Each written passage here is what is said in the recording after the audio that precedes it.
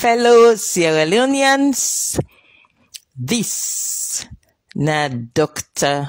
Sylvia Blyden, and today, Monday, June 6th, 2022. This na the 72nd audio in my ongoing series of broadcasts to the people of Sierra Leone. We go call them audio number 072.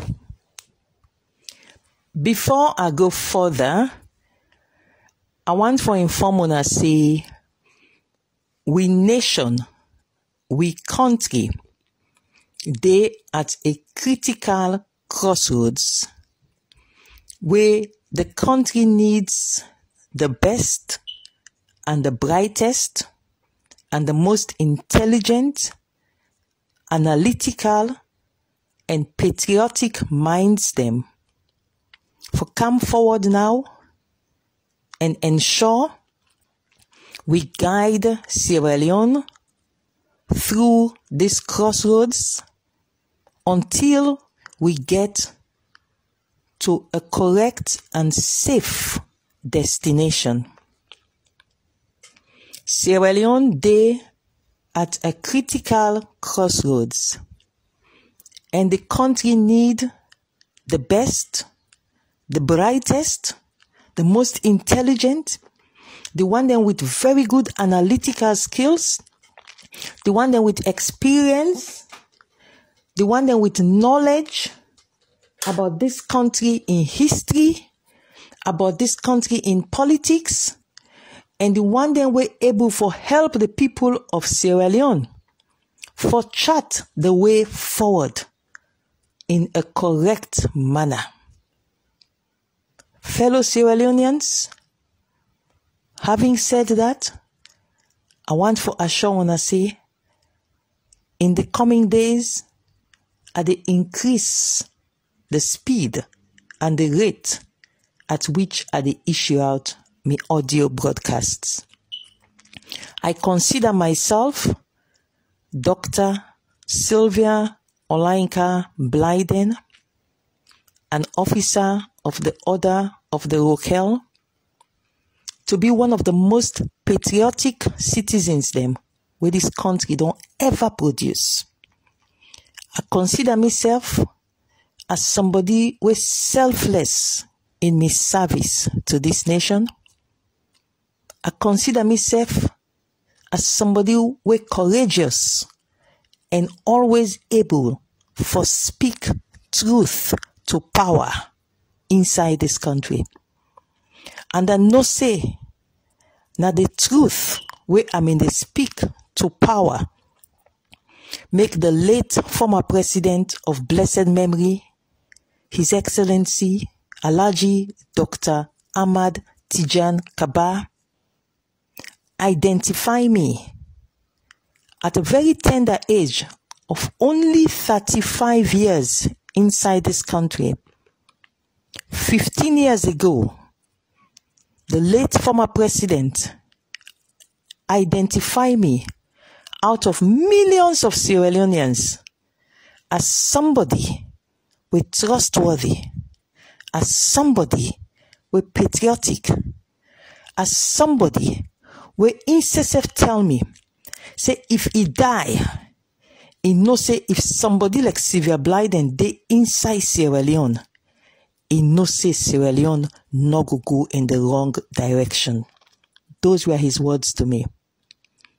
So 15 years ago, the late former president, Ahmad Tijan Kaba, he identified me and he tell the whole country, he said, when I see this woman, I dey make him the youngest ever person in the history of Sierra Leone where they get an Officer of the Order of the Rochelle Award. He said, and they do it deliberately because I have seen in her trustworthiness, loyalty to the state, patriotism, And so I'm going to make her an officer of the Order of the Rokel. At the age of 35 years, I became the youngest person in this country for receive that kind high national honor day. Pakabanom increase. He knew what he saw in me. And I assure our fellow Sierra Leoneans that just as I promised the late former president that I will never let this country down. I will never let this country down. I dey talk and so me hair dey rise because I dey say I'm from the bottom of my heart that ever since I started my activism over 30 years ago, I no one day do anything way for destabilize this country or way for create any negativity for this country. Every time I speak, every time I talk, every time I act in the interest of Sierra Leone, it has been done with trustworthiness, with loyalty, and with the truth. So at this critical point in time, I have no intention of letting down the late former president in confidence where he reposed in me 15 years ago. He identified me as a 35-year-old woman. He identified me out of millions of Sierra Leoneans. And he said to you, our trustworthy compatriot, Dr. Sylvia Blyden, I did decorate you as an officer of the Order of the Rokel. I will never let that old man down. Similarly, the family they also come out. Me great grandfathers them, they make their mark on the annals of history.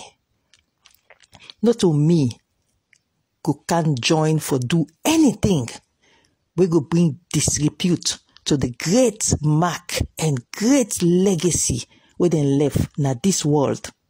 Not just Sierra Leone, not just Africa, but the whole world. Me legacy, the surname I carry, I can never bring it to disrepute.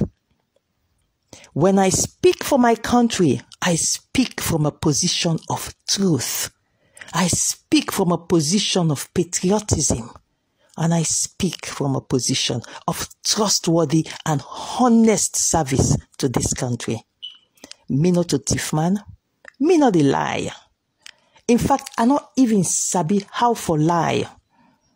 I always tell people that I don't know how for lie. So when I talk to one today, and in all my future audios, I can speed up the audios them. I can increase the number of times I put out broadcasts because we are at a critical point where this country needs the brightest, the best, the brave, the courageous one them. We're going to team up and talk the truth for move this country forward. So today, we can talk on two issues. The first one, now about the census results. And the second one, now about the political party to which I belong, which is the main opposition, All People's Congress Party. This is a party that is a critical part of our country in democracy because it is the main opposition party. So it is a critical part of our democracy. And anything that happens within my party, the All People's Congress, it affects the entire country. So today, I can talk about the APC. One point we're very important for be addressed and settled quickly. Let people they understand them. And then I will talk about the census. But as I tell you now, this whole week I get to produce plenty audios. In fact, some days I might produce 2 audios because we don't reach a critical crossroad, and we cannot allow waiting with man called charlatans, that in a fake people them for misguide this country. We're at a critical point. We need the best, the brightest, the most intelligent, and the most trustworthy, identified as trustworthy, to be the one for help, for guide this nation forward.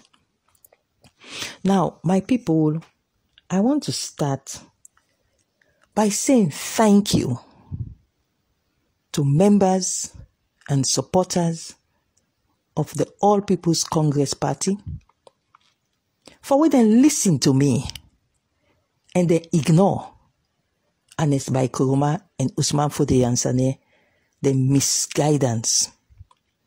I want to thank every single member of the APC. We listen to me audio them last year, where they tell una say, una not listen Ernest Koroma, una not listen Usman Foday Yansane, where they say make them not come to now. Because it's just going to be a disaster for we na the APC if we people them not come out for make them count them. And the audios are there, the advice I give to una. I quote the relevant laws. I give una the examples. I show una what happened, the Commission of Inquiry, where they give the same rubbish advice for boycott. And my colleagues them, some of them affected today. And I want to tell una thank you. Because clearly, the vast majority of the APC people, they ignore the bad advice, the very bad advice of Usman Foday Yansane, Ernest Koroma, and all the others who call themselves the leadership of the APC. I want to tell una thank you. Because it is clear from the results that the vast majority of Sierra Leoneans came out to be counted. And it is also clear from the results of the census report that the vast majority of APC supporters and APC members, they came out and got themselves counted. The vast majority of our people in the Western area, they came out and they got themselves counted. The vast majority of our people in the Northwest, they came out and they got themselves counted. The vast majority of our people in the North, Bombali, Tonkolili, Falaba, Koinadugu, they came out and they got themselves counted. The vast majority of Sierra Leoneans and APC supporters, they listened to Dr. Sylvia Blyden, where it tell them say, una not listen Ernest Koroma in bad advice. That man they don't sell this party out. That man they anything way for make the APC come out war, na they do. Una not listen Usman Foday Yansane. That man they don't sell this party out. Anything way for make this party they on the back foot, na they do. And I tell una thank you, because the vast majority of una listen to me, and una come out and you got yourselves counted. Now, clearly, not to everybody listen to me. The minority not listen to me. A small amount of people not listen to me. These are people running into hundreds of thousands. Millions then listen to me. But few people, them, the minority, they not listen to me. Then listen to Ernest Koroma. Then listen to Usman Foday Yansane. And as a result of this listen, when they listen to them, they refuse to be counted. But the number insignificant as compared to the number will listen to me. So una will not listen to me. Una will refuse for make them count una. I want una to know something today. The blame for waiting that can happen to the APC, it rests on your shoulders. Because una refuse for listen to me. Una prefer for listen to Ernest Koroma where get corruption case na head, get money laundering case na head. Una prefer for listen to Usman Foday Yansane where INSESF gets dubious issues in head. And una not listen to me where me own aid, it clean so. My fingers clean. There is nothing that the SIPP can use to blackmail me. Nothing. So when I speak from a clean heart. I speak because I'm not under blackmail.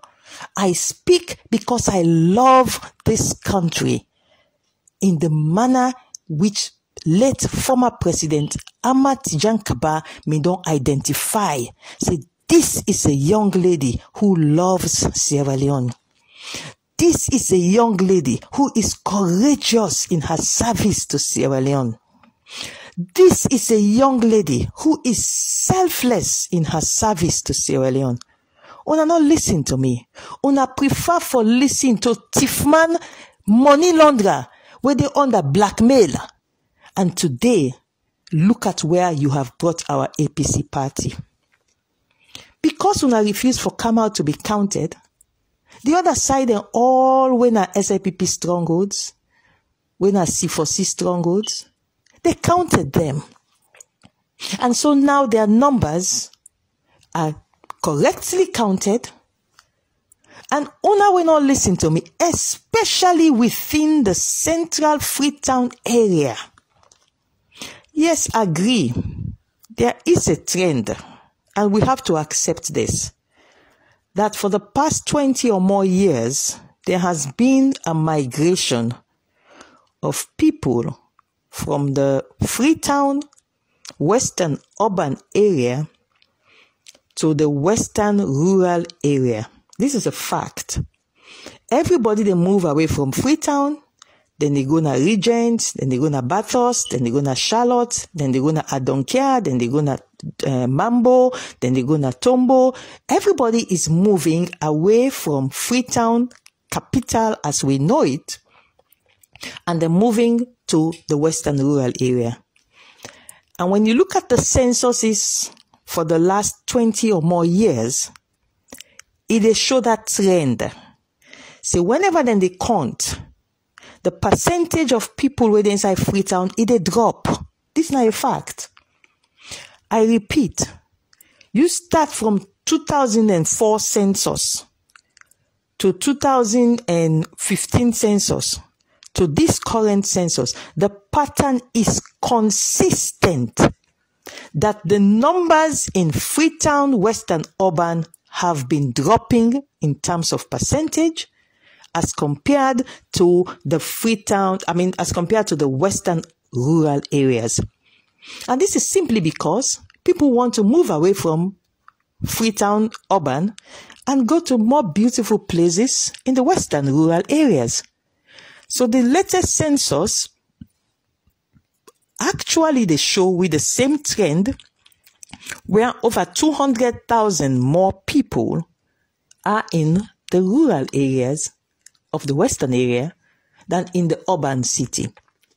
So that explains the huge drop to some extent in the Western urban area. Because a huge number of we don't come out in the Freetown city. We don't go tap now. The rural areas, as I don't state them. Regent, Mambo, Charlotte, Gloucester. This is where everybody is staying now. This is a fact. But still, some of una, now the urban areas. Still, una no may listen to me.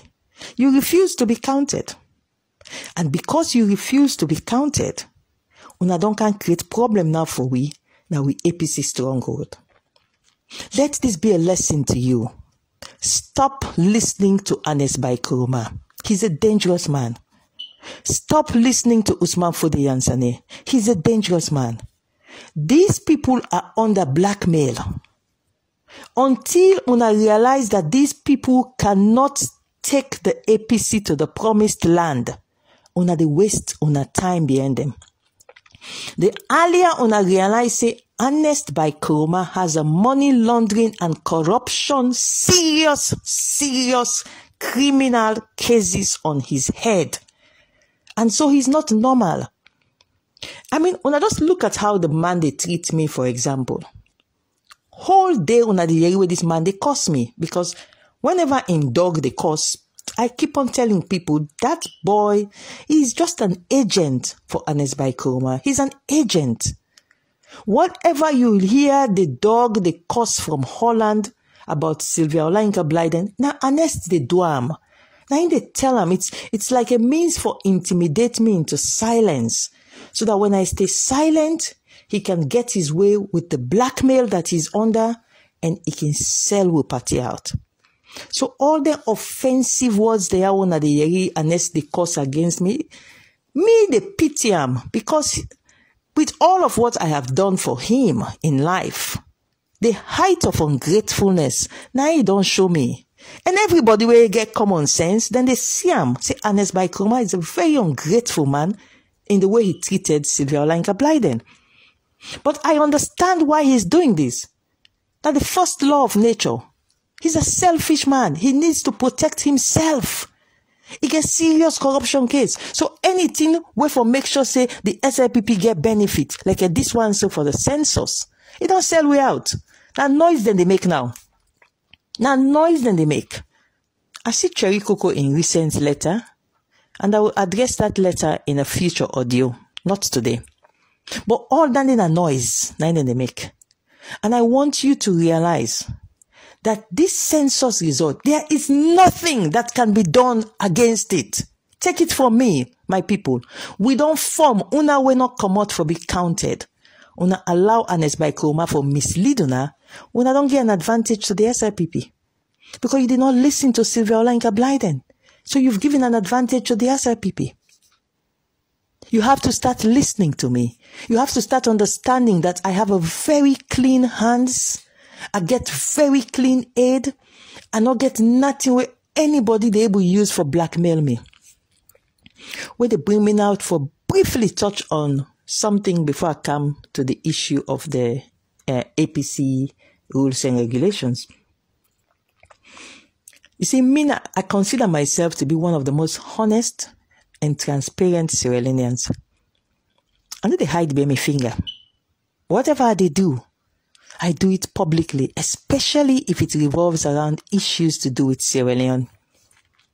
So this issue with the First Lady, where I congratulate them, I show them affection, I have said it before and I will say it again.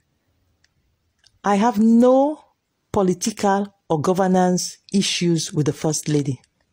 The First Lady na my small sister. Na politics me separate way. When I talk to the First Lady, na for ask them, you don't take your vitamins, you don't drink fruit juice, you drink enough water, you don't rest. You just come out Ethiopia, you just come out Kenya, you can't go Gambia, and you don't rest them. That's what I discuss with her. And I'm proud of her when she gets her successes, and I'm open about it. I'm transparent about it. I know they hide them from Muna. Say, I like the woman. I'm my small sister. Women get plaba. The plaba don't done. I'm my small sister. I know they hide them. But we have nothing that we discuss that is politics or that is governance or about taking husband in government. One day, we don't discuss that. She's SLPP to the bone. I am APC to the bone. But we get along fantastically well as sisters. And how do we do it? It's checking on each other. If you did several days, nobody not calling company, one person go call and say, hey, how you do? We'll not talk until you're okay. That's what is between me and her. So when they come and tell her, say, oh, Sylvia, whatever they do now for SLPP because of they see her First Lady. No. All of the show now is that we don't have to be enemies because we are in two different political parties. We can still be sisters. We can still check up on each other. I can still check on her welfare, and that's what I do. Check on her welfare. Ask her how in Peking they do. Ask her how in health. That's the same thing she does for me. Two sisters checking on each other. That's it. Proud of him when he gets successes. Happy for him when he gets successes. And that I think is going to inspire a lot of other young ladies them for say, oh, you see how Auntie Sylvia and First Lady they relate? And they would also know that they can reach across party lines. They will be in their red and the other colleague will be in their green, and they will still continue their relationship. And then go learn from the lesson, say, what happened with me and Fatima, where we separate because of politics and realize it's not worth it, and we are back. So please, at the hear all the audios, at the hear all the insults, all I want to assure those of you who believe in me is continue to believe in me. I am transparent. I am open. I know a lot of APC people, them, where they go and secretly meet with the big guns in the SIPP. They need to tell una, then they hide them. But me, because I get respect for myself, I get respect for una, I know they hide them. And I make it open that I have a relationship with the First Lady. And she's my sister. When we get problem, we'll not get problem again. I love her, she loves me, and we're moving forward despite we're in two different political parties. Now, let's come to the APC issue. This one, I'm not going to spend too much time on it. It's just going to be brief. It concerns the proposed rules and regulations where the interim committee, the 21-man committee, don't pull Nado. The 21-man committee chaired by Alfred Peter Conte, with Honorable Abdul Karbo as secretary and other great APC comrades in there like Suleiman Bumne, Honorable Ibrahim Bundu, my brother Aka Koroma, Auntie Emma Simbo. You have, great people there. Eloquent members of parliament like Lahai Mara, Ernest Koroma. You have fantastic lawyers in there. So it's a good mix of worthy APC comrades that we should be proud of. But as I tell you, when they set up the 21-man committee, where they begin to talk, say, oh, Sylvia want to be secretary, Sylvia want to be, and I tell you, I say, no, I will never be a part of that 21-man committee. Because me, they see far. In this case, let me get this case. This victory, let me get this victory. This glory, let me get this glory. Let me work, let me write, let me find out all the problems we need for be solved. And if I go join that committee, I'm not go able for the correct the committee as I should correct. Because then I would have to be waiting and call collective responsibility. Una all day inside there, una all agree. And don't see a problem like this one I don't see so now get for happen.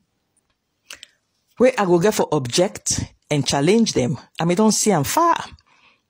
I see them from last year. Where for the member, I try for go join the case quick. Because don't see certain things them. Don't see certain game. I don't take on politics. As I be study situation. So don't study, don't see certain game they play. So I try for rush for join the case. But after Peter Conte me say no, he don't want me for join the case. And the judge may agree, say yes, let Sylvia not join the case. So agree that the will of God say I'm not for join the case last year. But who say we did so now? I get for make sure say the vision where I want for this party it go correctly. Now, before I go further, on a need for understand all political parties then get two levels. All parties across the world then get two levels. Then get the level where they can call the lower levels. And then they get the level when at the national level. That's the highest level. So all political parties, the structure is you get the national level and then you get what you call the lower levels. Now, for the All People's Congress and most political parties in Sierra Leone, the lower levels, it starts from the level where they call the regional level. That is the provinces, the provincial level. And under the new constitution, the diaspora is considered as a region. So the diaspora and the regions, these are the lower level they start. Then following that, then get the district, then under the then get the constituency, then under the then get the wards. And to some extent, and get what already below the what they call the polling center group, but then just a minute level, we're not much significant. So the APC party, we get the national level, and then we get the lower levels, which is from the regional diaspora all the way down. Then get waiting with man called dichotomy. That is complete, sharply different. Then different. There is a complete difference between the two, the national levels and the lower levels. That dichotomy there is clear inside the APC. And inside my next audio, I therefore take me time and show the dichotomy article by article. But for today, I come straight to the point. And the point is this. The judgment of Justice Adrian Fisher gave no powers to the 21-man committee for produce rules and regulations above the lower levels. I repeat, and listen keenly. The judgment of Justice Adrian Fisher gave no powers to the Alfred Peter Conte 21-man committee for promulgate rules and regulations for anything other than the lower levels. That is, the regional, the diaspora, and downwards. They have no business, I repeat, no business in the national level, the election of officers to the national level. Now, I might find this unique and shocking, but this is the truth. When you read the judge in judgment, he is very clear, not once, not twice, but 3 times in the judgment, it is stated the limitations of the mandate of the 21-man committee. So when I see the 21-man committee, they promulgate rules and regulations for national positions, and they go to an extent where it's so amusing, it's so funny, you know. Then they go and promulgate rules and regulations for the presidential candidate, the flag bearer. Where they not even get mandate yonder for even put themselves yonder, say, then get voice pan presidential candidate elections. They don't. The judge limits the mandate. And as I tell you now, I'm going to be continuing to do audios, and I will spend some more time in the next audio where they show now systematically how the judge limits the mandate. So Alfred Peter Conte's 21-man committee, they have no business promulgating rules for who qualifies to be a presidential candidate. Not at all. They have no such powers. It's arrogance for even assume, say, then get that power there. They don't have it.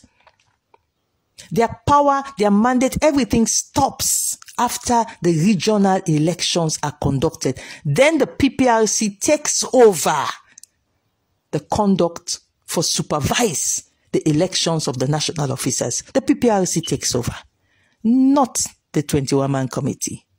It's there in the judgment. They don't even have a mandate to supervise the elections of national officers. They don't. And the promulgation of the rules and regulations, it is for the lower levels, not for the national officers, let alone the presidential candidate. But if I don't reach this party up and the talk, I want to make something clear. Me not there against the 500 million, which is proposed. Say, if you want to be presidential candidates at APC, you for produce 500 million Leone's cash. Me not there against them at all. It's a good proposal. I actually support that proposal. And quite frankly, I think say 500 million too small. Me feel say if you want for really be the APC presidential candidate, you for able knock chest and pull 1 billion Leones, put on our bank account. Say me na money man. I know they come for can thief. I they come for can serve.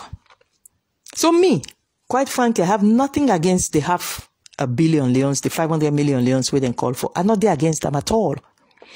And let me tell you why I'm not there against them. The Sierra Leone Constitution say you cannot be president if you not belong to a political party. You cannot. And the reason why is because the president gets tremendous powers. The president, he get power. So we cannot have somebody where he not get party where they able control her. He forget party where they able control her where they in a state house. Enough for just go there on your own independent. Otherwise, he go turn demon power. He go turn Satan power if in party not able control him. Now for that make you cannot be president if you not get people in behind you. And then people are then for able influence you because it is not you alone. You dey go represent a party. Now, if you dey go represent a group of people that will believe in you, for go take the highest seat in the land, you for able forget them people then they for raise money for you. Me, if me want be president of Sierra Leone, I for able get people that way then so believe in me, then they able raise 1 billion leones. Then say, yeah, Dr. Sylvia Blyden, we don't raise them for you. This don't give 10,000 leones, then they don't give 5,000 leones, then they don't give 10,000 leones, then they don't give 1 million, then they don't give $1,000. I for able get people then way, then believe in me, they able raise for me easy one. Because 500 million, that's small money that one day. So me not there against the money. The suggestion say people have to pay 500 million. Me not say if me say me one contest tomorrow and be president. If I knock me chest, people then they come up from all over the world for can pay me the 500 million for me. I'm not going to spend 1 cent for myself. People from all over the world would come with their money, then go raise them for me, then go pay for me if I want to be president of Sierra Leone. Because they believe in me. So I'm not there against them.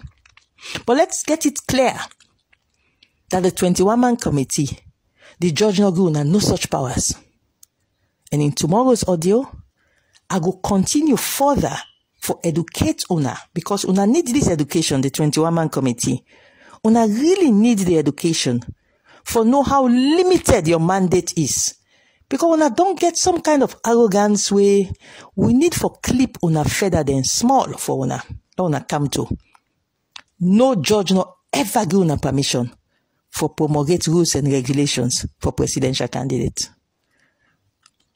Finally, I want to tell everybody, say, I still in London. From London, I do this broadcast, but I'll be back home soon. But wherever I am in the world, I dey assure una that I am going to continue forgive broadcast at this critical crossroads with Sierra Leone Fenisef. This not the time for the best, the brightest, the most patriotic, the most trustworthy for step back, because some kind of ungrateful, wretched Ernest Koroma, they pay some dog for they attack me. This is not the time for me for be intimidated by Ernest Koroma or any of his dogs. I assure you that wherever I am in the world, at this critical point in time, I am not going to let this country down. No mamikos, not to intimidate me. I'm going to say the truth as I see it and as I know is best for this country at this point in time. So until tomorrow's broadcast, I will now end with the tune of our national anthem. And the reason why I can play the tune of the national anthem is because I can want, with the tune they play, make we they reflect on the words, who can they sing about the land that we love, our Sierra Leone. Until tomorrow, may God bless we all. Amen.